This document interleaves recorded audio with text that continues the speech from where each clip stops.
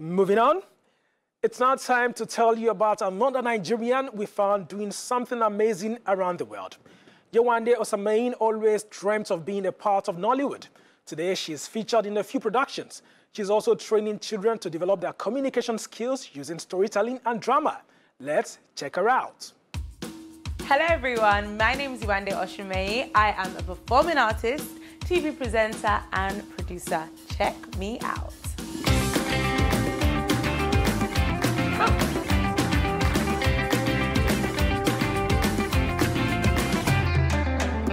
I was born and bred in London, United Kingdom. I didn't really have to juggle in between Nigeria and England growing up, although my father was actually based here in Nigeria, so it was more of him always coming to see us in England, and you know, sometimes my mum would be back and forth as well. I remember giving myself a name called Kelly because I didn't want people to know my Nigerian name at a play center. I told everybody my name was Kelly, and my mum came one evening shouting, "Yewande, Yewande," and I was so embarrassed because I was like, I'm not African, my name is not, I don't have an African name, I have a very English name, you know? And it took me a while before I began to actually appreciate my African descent and appreciate my origin, appreciate my culture. So my parents weren't aware that I was plotting to school in Lagos. So we went for a holiday and I just said I was not going back. I managed to stay and I thought I would do the whole 4-5 years in creative arts. I only managed to do a year. It was not what I was expecting. It was very challenging. The culture shock. I found myself always having to, like a freedom fighter. If I see anything that was wrong, I'd always speak out, and I began to be known as the loud mouth. So after, I think about 6 months, I just decided that, yeah, this is not for me. My mother was so happy. I was like, you know what, I'll go back to England, complete my university education, and then come back and figure out this Nollywood thing.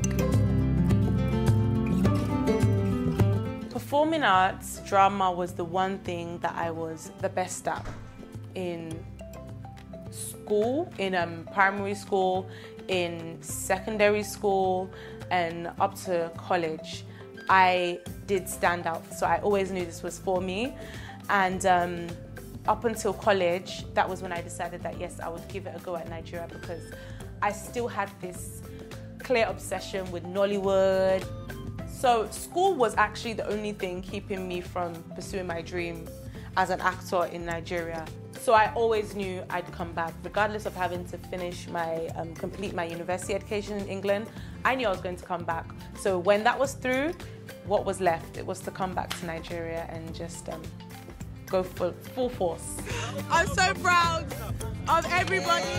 So far, I have featured in a few feature films, TV series, commercials for brands, and TV presenting for about 2 entertainment companies now.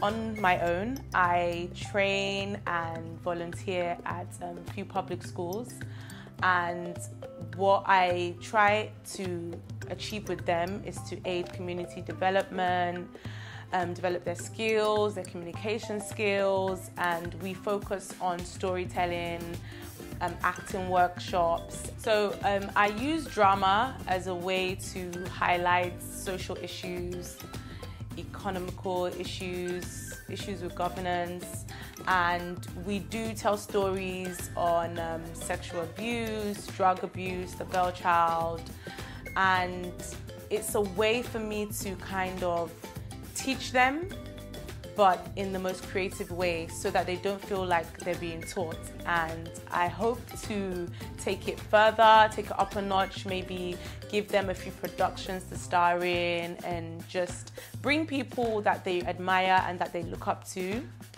be a part of them as well, to come and watch their plays, to come and take part in all the workshops that we do, and just give them something to look forward to. My favorite Nigerian meal has to be pounded yam, iyán, tó ti gún nínú odó, àti ẹ̀fọ́ rírò My name is Yewande Osamein, TV presenter, performing artist and producer, and you've just checked me out.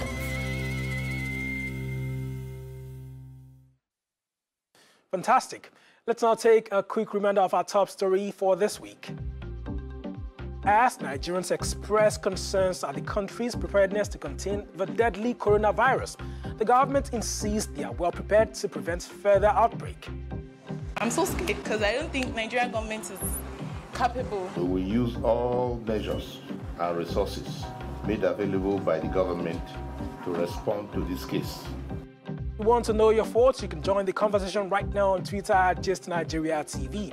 And for more on any of our stories, visit bbc.com/Africa and channelstv.com.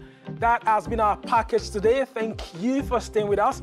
Until next time, I am Wale Fakile. Goodbye.